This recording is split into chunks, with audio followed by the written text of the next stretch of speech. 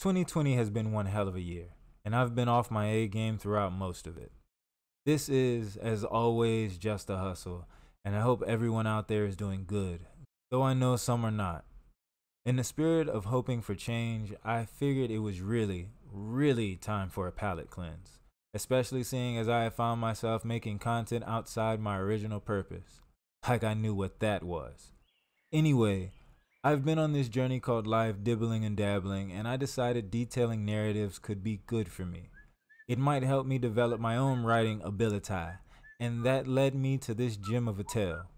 Are you telling me you've never heard of We Bear Bears? No! Well, all jokes aside, I felt why not share some good feelings for once, instead of all the chaos and mayhem. Why not the best animated feel-good movie of 2020? Why not the Bear Bears movie? Yay! Now, if you enjoy what you're digging, hit that like button. You don't know the power that little icon has. So smash it into oblivion and hit that subscribe while you're at it. And turn on those notifications so you get the deets on all our videos as they are released. You can also follow us on Twitter and Gaming Life on Twitch to help support and follow our growth. All right. Let's get this show on the road.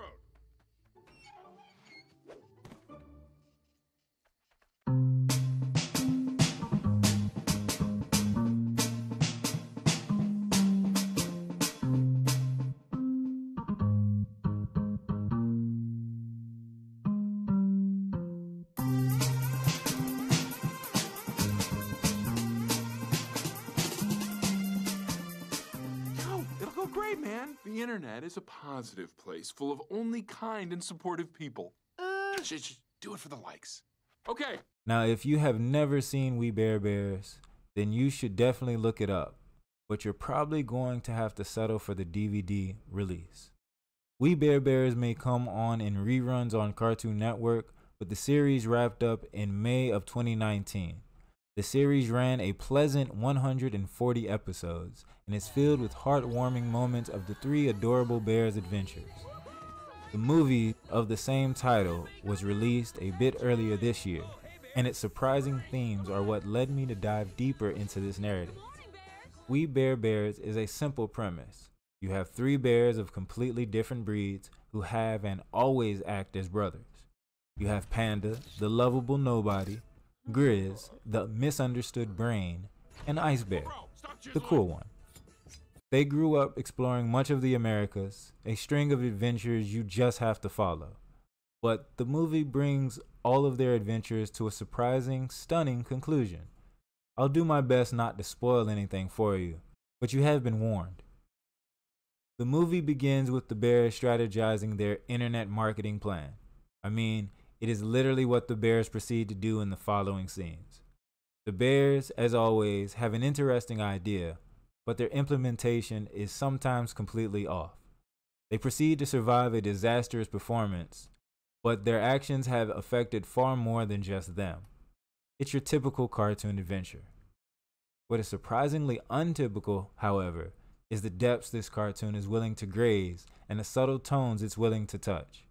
You see, We Bear Bears is usually a lighthearted comedy about the bears struggling to find their ways in a non-bear world.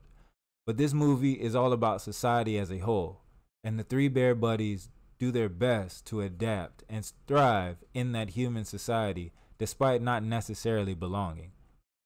It's a whole heap of themes, well crafted into a heartfelt story. Events unfold where the bears are forced to flee, their efforts garnering the attention of the Department of National Wildlife Control, which leads into a heart-racing chase. Okay, maybe not heart-racing. This is a kids show, but at least surprising. I really am trying not to ruin the experience, because the movie is actually pretty well done, and it actually got a tear out of me. But what isn't making me cry these days? The bears find themselves rescued by a surprising... You know what? I think I'm going to spoil it. Nope. If you're still watching, you should definitely go find this movie. It's great. Your kids will love it. You might learn something from it. There, I said it. If you want to avoid any spoilers, skip to... I promise I'll be wrapping it up there. But seriously, slow clap. Well done. Encore. So, The bears are almost run off the road by the Mystery Inc. van. That's right, We Bare Bears is a part of the Scooby-Doo universe, making it tied to a whole host of cartoons. But that's just the theory. A writing... Nah, I refuse to finish that joke. Anyway, the bears eventually find a group of animals just like them. Talking creatures that walk and party just like you or me. But these animals are all VIPs. They are all internet celebrities known across the interwebs with millions of followers. This is where the narrative takes a twist. And if you are avoiding those spoilers, this would be your literal last stop, but also a hopping off point to avoid some real. The animals are seen as animals, and when the DNWC shows up, the department begins to treat them as animals. Now, I didn't want to do it, but that just hit a bit home. The bears escape, of course, because we're only halfway through the movie. But skipping forward, the bears have the cliche breakup to make up brotherly bond shtick. Grizz having to pull a Warcraft's thrall, leading his grisly people out of bondage against their oppressors. No? Not familiar with Thrall and the epic tale of the orcs? Well, it's a cliche tale. You're probably familiar with it. And if not, you're not missing out on much. We Bare Bears the movie, however, would be sinful to miss out on.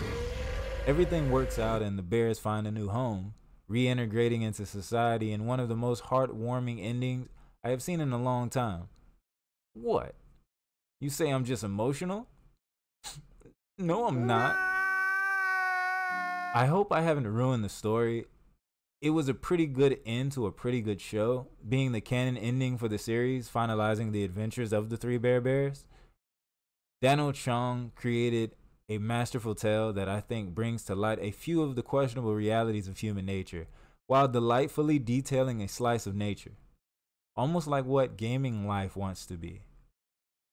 We Bare Bears was always a cute, moral-filled cartoon I would catch when I was waiting for something to happen, or would watch when in passing of Cartoon Network growing up. But it always held a sense of maturity I've grown to appreciate in animated media. Growing up as a kid of the 80s and 90s, concepts like teamwork and friendship were hammered into me, and it truly couldn't be escaped. If you were watching television after school, you were watching Kids Next Door or the Power Rangers, and being a part of a community was key in those shows.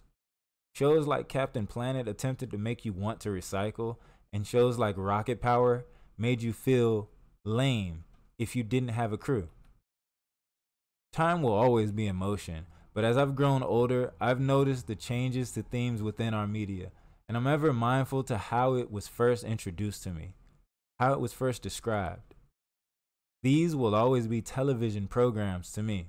And as our means of displaying these mediums grow, I'm doing my best to stay hopeful to what the future of media can display and the depths of storytelling we have yet to touch. There seems to be a lot of things that are changing, and the winds of change can be frightening. But maybe, together, we can see progress. 2020 is nowhere near over, but there are a few things we should hold on to that might just help us get to the next level. Thank you for watching Gaming Life, and if you're interested to chill with me, follow us over at Gaming Life Elite, where every Saturday night I make a habit to stream my backlog as I show my skills and share some thrills. That is Gaming Life for all you cool kids, Elite. Hope to catch you there. I truly hope you are all enriched with health and wealth. As always, this is Justa Hustle, and we out.